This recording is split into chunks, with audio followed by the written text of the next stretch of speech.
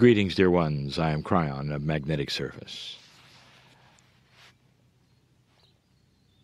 We sit on the grass in a beautiful place overlooking a lake. Once again, Gaia is quiet. And in these moments, there is much to tell you. Dear ones, sometimes the channeling is soft, is quiet, is compassionate. Not much information is given, and other times it's different. My partner once asked me what to expect, and I told him to expect nothing, and that's when the information would be the clearest. Today we wish to cover something that is one of the oldest subjects we have. And yet it renews itself when you put it with a subject. And that is the linearity of humans. One of the aspects of this new energy is what we have called compassionate action, the new human being.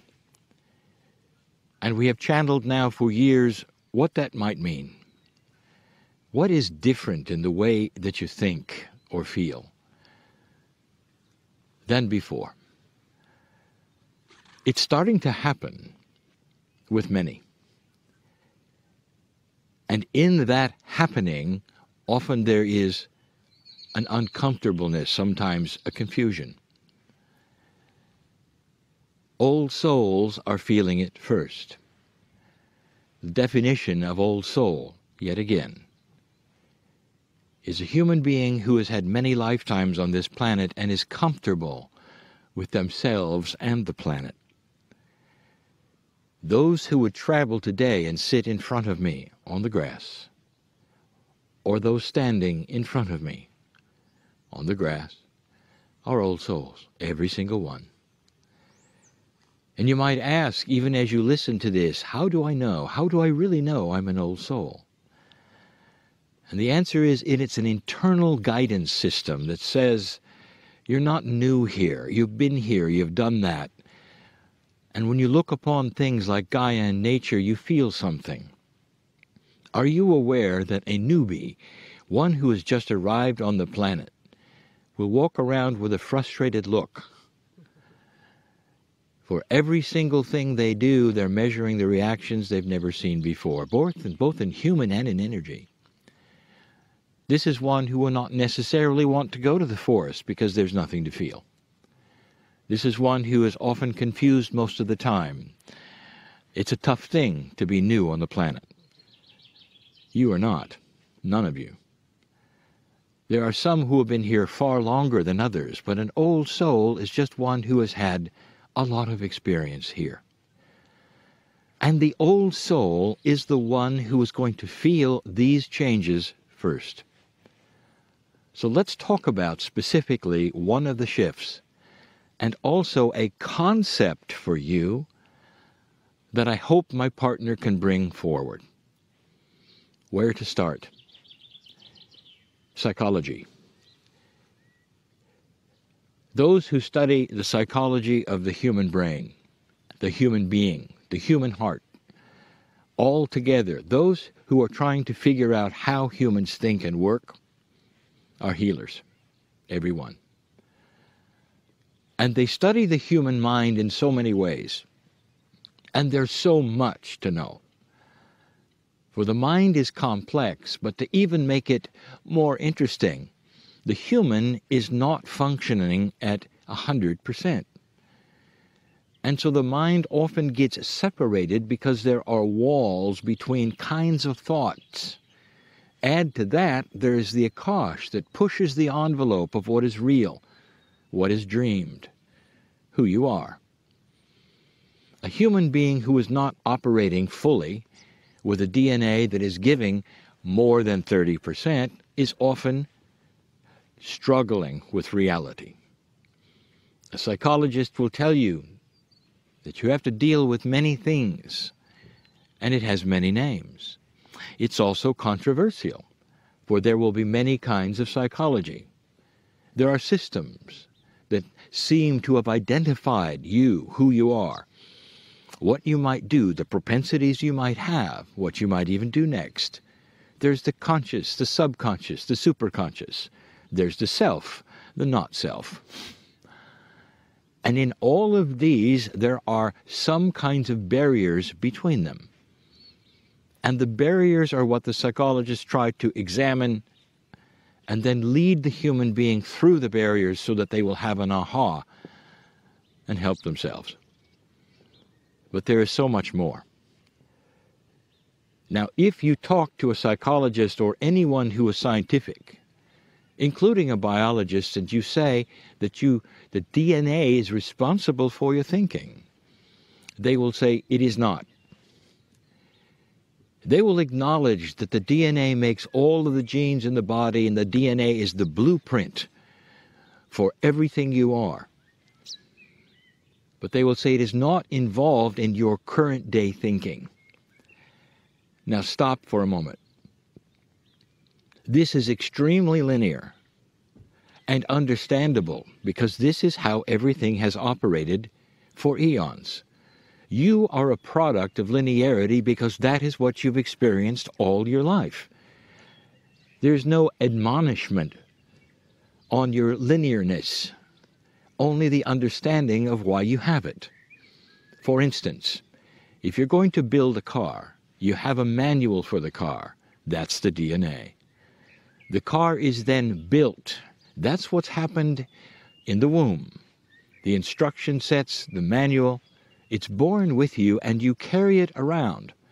But basically, only a small part of DNA has done the work and continues to do the work because it produces human genes.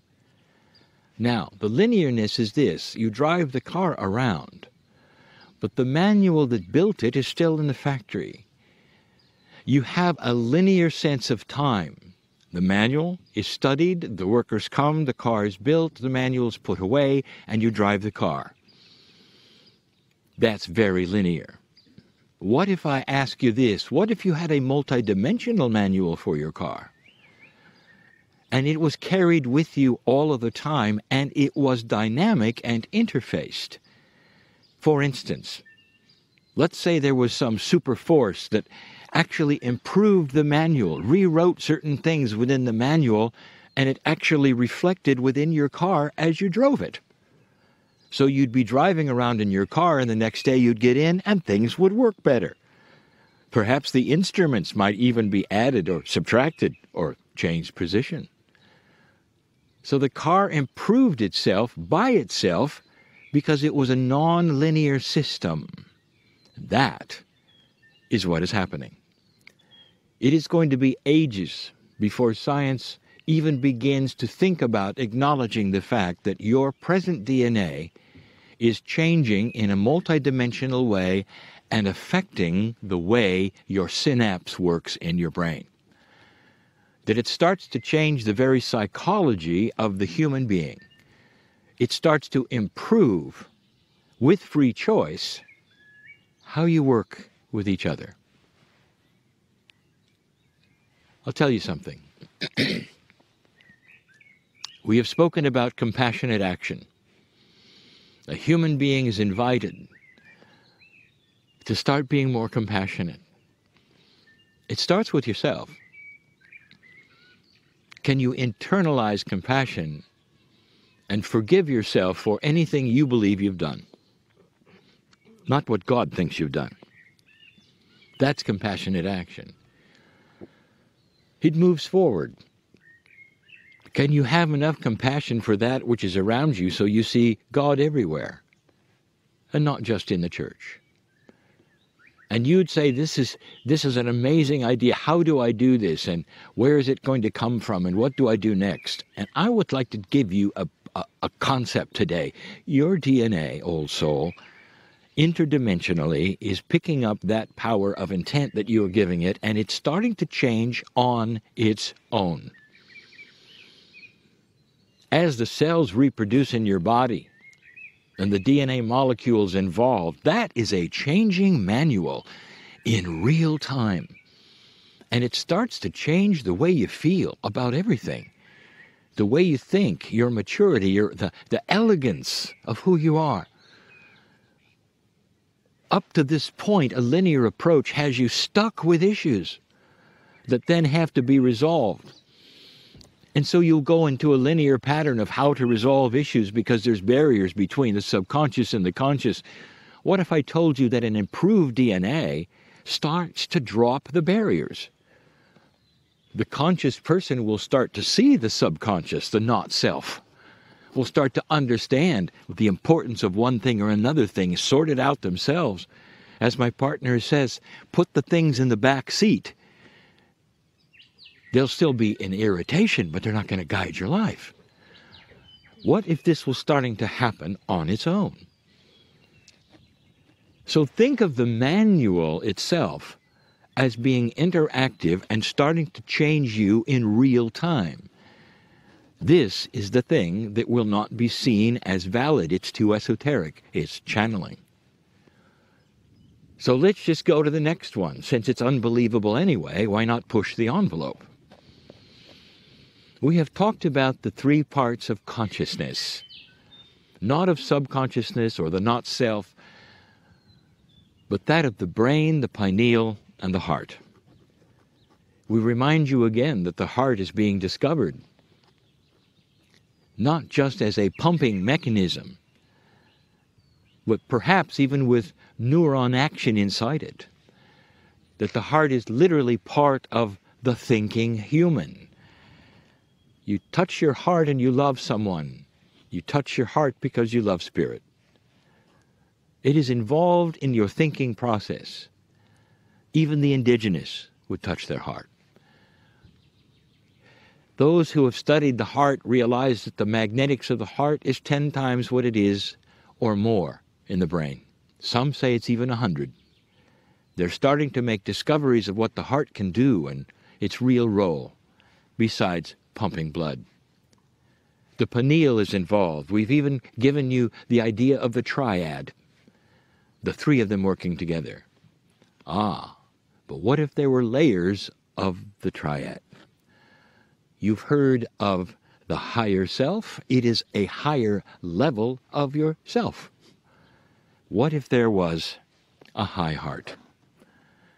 Now, the high heart actually has a name. You can find it. It's in ancient spirituality, because those who have come early with even higher DNA functioning better knew of it, named it. It is the compassionate heart, and this is the one that is starting to be active and growing and be more part of you. As you look upon the lake, as you look upon each other, as you look upon that which is natural, you start to understand it more. Now listen, there are so many of you light workers listening and even here that have worked on the planet with those who are suffering in societies that are not as high-minded as yours. Almost in survival they are, and so there is much death and there is much sorrow, and you go there. Let me tell you what happens without the higher heart activated. You fall into empathy, and that is not compassion. Empathy will destroy a light worker. And that is because your feelings are out, and they're way out. And you will assume they're suffering, and you will cry daily. Even those who are so involved with the planet, and they see what is happening and what humans have done, will cry daily, because their empathy factor is out of control. The high heart is the compassion factor that helps then to put itself over the empathy, and together there is an appropriateness of understanding. What good is a doctor who tries to operate on a person and then gets involved with their disease and can't continue? There must be that which tempers the empathy and makes it appropriate so you can continue with your compassion. The masters who walked this earth saw everything. And they were compassionate to the max, but their empathy was also there. You saw it in the caring that they would have of every single one they met. The high heart is beginning to be activated, and that is where compassionate action will be something you don't ask about and say, what is it? How do you define it? You'll just be doing it. You'll make turns in your path to see something or someone because you feel something that is compassionate to them. And the empathy will be there, but it will be measured, and it will be controlled and governed. These are the balances that you're starting to come into psychologically that start to really create a balanced human being, one who's fun to be with. Even as I close here, there are those who are unwilling to become anything but linear. I want to give you an example. You're still trying to pass through one level to get to the next. Some of you are going to ask, when will my heart graduate to be a higher heart? Or is there two pieces? Are there more layers? How many layers are there? And how many times do you have to pass through this one to get to this one? Can you be knocked back a few? That is linear. It is almost like somebody gives you a grand piano, and there's many notes, up to perhaps 88. And you play one note, only one note. You want to get to a higher note, so your finger has to play every single note up to the higher note, one at a time. 35 notes later, some octaves later, you get to the note you want. Is that the way you play a piano? I want to tell you, all the notes are there, and you've got multiple fingers. You can play the music of the mind. It all happens together. Your DNA, right now, is starting to advance if you choose to feel it, in order on a daily basis, in reproduction of cells, to give you a better thought process. There will be scientists who say, yes, but synapses and neurons are not ones that rejuvenate. Yes, they are. They just do it differently. Not only that, there is more to thinking than the brain. This is all starting with genes that are improving, with all of the things in your body starting on a regular basis to improve themselves. It's all starting to make sense in your actions as a human being. In that which you can dismiss, your akash is clearing up. You don't have to go to a reader if you can figure it out yourselves. The akash starts to become more beautiful and give you things that you need instead of the things that you're irritated with or that push you into corners. Do you see how an improved DNA on a daily basis, monthly basis, starts to drop the barriers, the issues, the problems, the nightmares, the fear? The invitation is for you to see it as a piano, to play it all at once, to see the many opportunities in your mind in this metaphor. Grow another hand or two and play it even larger. Play a symphony for yourself, all the notes at once if you wish. You'll get the idea. Things are happening together, not one at a time. It's going to change the concepts, the paradigms, even of what is going to be called quantum psychology.